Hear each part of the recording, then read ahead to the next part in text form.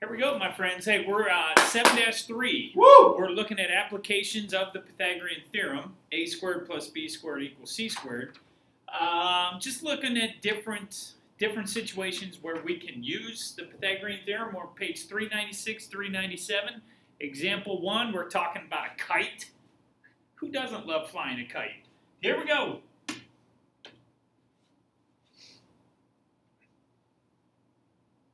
What types of problems can you solve using the Pythagorean theorem? Think about this question during the lesson.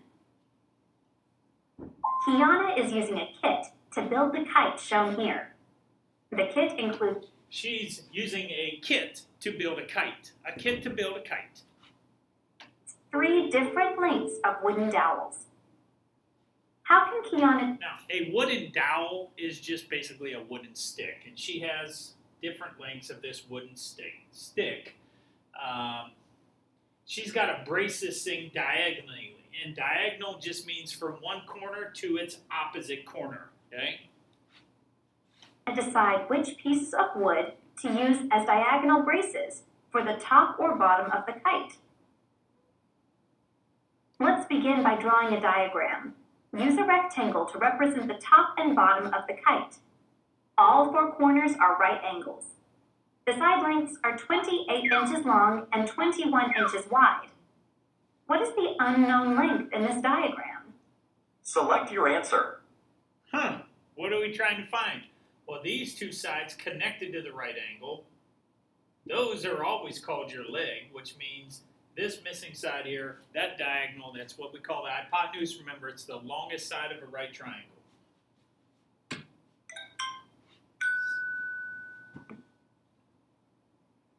We can use the Pythagorean theorem to find the length of the diagonal. And you guys know this. 21's going in there for A, 28's going in there for B. Square them, add them together.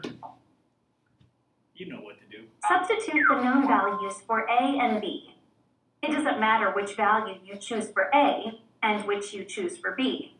The sum of the 2 squares will be the same. Yes. Find the squares and add the values. Find the square root of each side of the equation to solve for C. The length of the diagonal of the rectangle is 35 inches. So, Kiana could use the 35-inch dowel as a brace for the top or bottom of the kite. She could also cut the 49-inch dowel to a length of 35 inches. That's common sense. You can use the Pythagorean theorem to solve problems with squares and rectangles, since the corners are always right angles. Okay, and that goes to the definition of what's called a rectangular prism. Okay, this is a rectangular prism because all 6 sides are rectangles. And one thing you got to remember about a rectangle, every corner in a rectangle is a 90-degree angle, which opens up the possibility of using the Pythagorean theorem. Okay, so we need to remember that about all rectangular prisms. Okay, so let's look at the triad section. All right, what is the length of the diagonal of this rectangle with a length of 19 feet and a width of 17? So once again, grab your handy-dandy little calculator. Okay, we've got a rectangle, okay, and it wants to know the length of the diagonal. Okay, diagonal, there you go. Okay, leg, we can call this 17, we can call this 19. We want to know what is the length of that diagonal. So once again, 17 squared plus 19 squared is going to equal, now they use the letter D to represent diagonal, that's fine. 17 squared, bingo, 289. What is it? 19 squared, boom, 361. Add those together, plus that total, 650.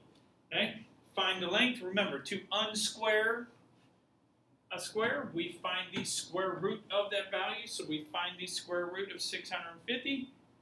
Boom. Okay? Does it say round to something? Let's round it off to the nearest tenth.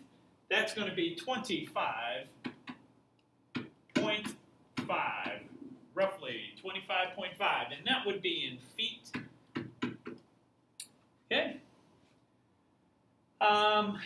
This one here just says if the rectangle were a square. Now remember, all squares are rectangles because, again, a rectangle is just a shape with 90-degree angles, okay? 4 90-degree angles. So a square is a rectangle. It's kind of confusing to think about, okay? It's just a special rectangle that has 4 congruent sides, but they all have 4 90-degree angles. So if the rectangle were a square, would the process of finding the length of the diagonal change? No. Square the 2 legs, add them together, find the square root of that total. That's it. Okay, let's look at example 2. Example 2. Now we're looking at finding the diagonal of a prism. Okay, this is a little different. The good news is it's nothing new. The bad news is you don't just find the Pythagorean theorem once, you have to find it twice. So let's take a look at what they're saying. Alex has a calm aquarium with a rectangular base. It has a height of 66 inches, a length of 10 inches, and a width of 14 5/10 inches. What is the longest piece of cholla wood that Alex can buy to fit in his tank? The first step is to draw and label a diagram to represent the aquarium. Where should you draw the length of cholla wood? Everybody loves some good cholla wood, okay? So, to find the length, what we're thinking about, the longest part of a rectangular prism is the distance from one corner to its opposite corner, okay? It's this diagonal. Ooh, that looks like fun.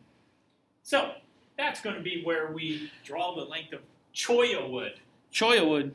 Fun to say. Cholla wood. It's fun to say. Okay, here we go. The longest possible distance inside a rectangular prism is between 2 opposite corners. Just like I said. The next step is to find the length of the diagonal, D, of the bottom of the tank. The diagonal and adjacent 2 sides form a right triangle, so we can use the Pythagorean theorem. Now remember, we have to find the length of this diagonal because to find the length of this cholla wood, okay, if I trace that big triangle, okay, we know this leg is 66 inches. Do we know what this leg is? No. Okay, the reason why we have to find it is because this leg of the big triangle is actually the hypotenuse of the base of that figure. So, little confusing, but don't worry, Mr. Fricky, he'll make it work. That's right, we'll make it better. The sum of the squares of the sides is equal to d squared. Simplify the expression to find that 310 and 25/100 is equal to d squared, which means that d is approximately 17 6/10. Notice that the length of cholla wood is the hypotenuse of another right triangle. What? Now use the Pythagorean theorem again to find c, the length of the cholla wood. Second time. The sum of the squares of the 2 legs of the triangle is equal to the square of the hypotenuse, c. Calculate the squares, add them, and then take the square root of both sides to find that c is approximately equal to 68 3/10. A piece of cholla wood that is about 68 3/10 inches long is the longest piece that will fit in the aquarium. Wow. Sweet. There you go. So, finding length of hypotenuse diagonal in a rectangular prism, we have to use the Pythagorean theorem twice. That sounds awesome. Twice. We could do an additional example.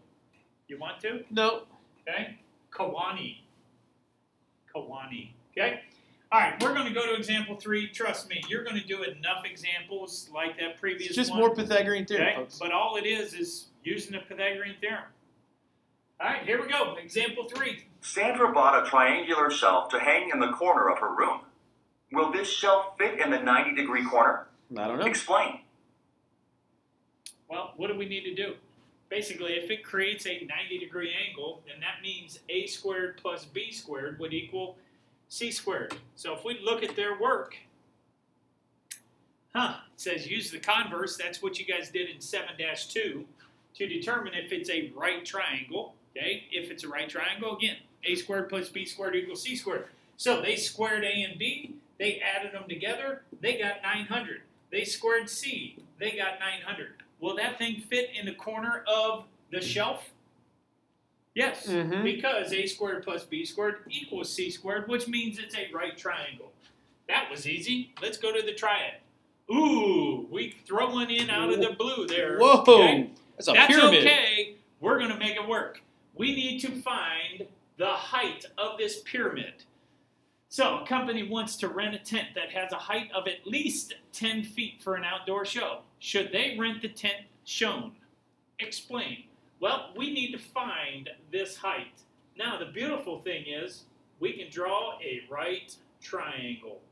Oh, looky there. We know one side, Mr. Looky Knoll. there. Okay? We know, okay, and I'm going to try and draw it over here. We know this side is 15 feet. Can anybody out there? Here's my right angle. See, there it is. We don't know this. Can you tell me what this is? Well, 12 it's feet. not 24. I can tell you that. It is not 24. 24 is the length of the entire base of that pyramid. Now, dropping down to the center, look at that. It kind of cuts it in half. So what's half of 24? 12. 12. This side is 12 See how fast I did that? feet. Nice job, Mr. Fricky. So we need to determine, okay, the height of that. Well, A squared plus B squared equals C squared. Which two sides do we know? Well, here's the two sides connected to the right angle. We know one of them. We don't know the other. So We know A and C. let's put 12 in there for B and 15 in there for C. And let's solve that bad boy, because we're missing one of the legs. Well, I square this number. That's 144. Man, am I good. I square that number. That's 225. What do I do to get rid of the 144? A little bit of subtraction. I subtract. Whoa, that's Whoa. 144. Whoa. Okay? That's going to leave me A squared to equal 81. So that thing is 81 feet tall, right? Yep. No. Okay? No. Remember, this is a leg. It has to be less than 15. What else do I need to do to 81? Well, this is a squared number to get 81.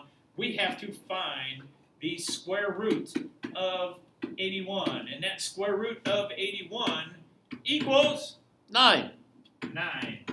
feet. 9 feet. That thing is going to be 9 feet tall. A company wants to rent a tent that has a height of at least 10 feet. Oh. Can we rent that one? Should we rent that one? No. No.